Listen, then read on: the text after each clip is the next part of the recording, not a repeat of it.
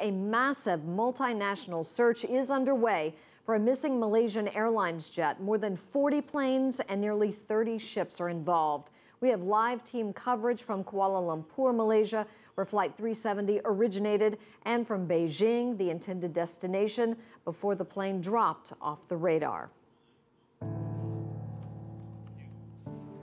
We begin with CCTV's Rian Maelzer in Kuala Lumpur. Rian, what's the latest on the search and rescue efforts at this hour? Well, the search and rescue operation would just be resuming from the air right now because the sun only came up in the past hour, but it would have continued overnight on the sea. The last report we heard was yesterday afternoon, late afternoon, that Vietnamese crews appeared to have sighted something that looked like it could possibly be part of the airplane, possibly part of a door, but they weren't able to get to the site before sunset to verify that. They will be resuming that check this morning, and we would hope to hear something on that soon. Meanwhile, Malaysian crews have taken samples of oil that was found on the water to try to determine whether that came from a plane.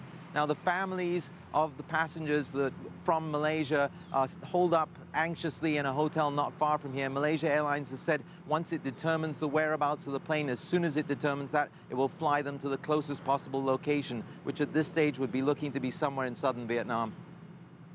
Brian, what can you tell us about the two passengers on board who reportedly were flying with stolen passports?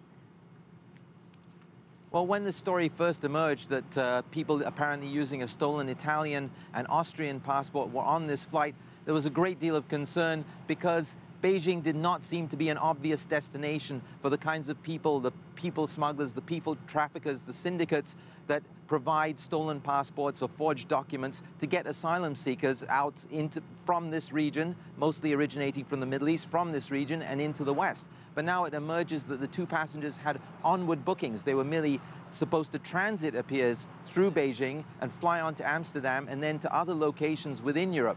This fits much more with the pattern of asylum seekers and therefore somewhat seems to dispel fears that they were involved in any way in bringing the plane down.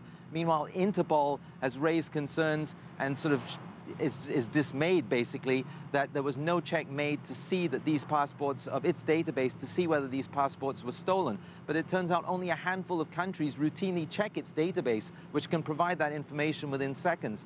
So this incident appears not only to have shown up a hole in Kuala Lumpur's security, but a hole in global airport security. Rian Maelzer reporting live from Kuala Lumpur. Thank you.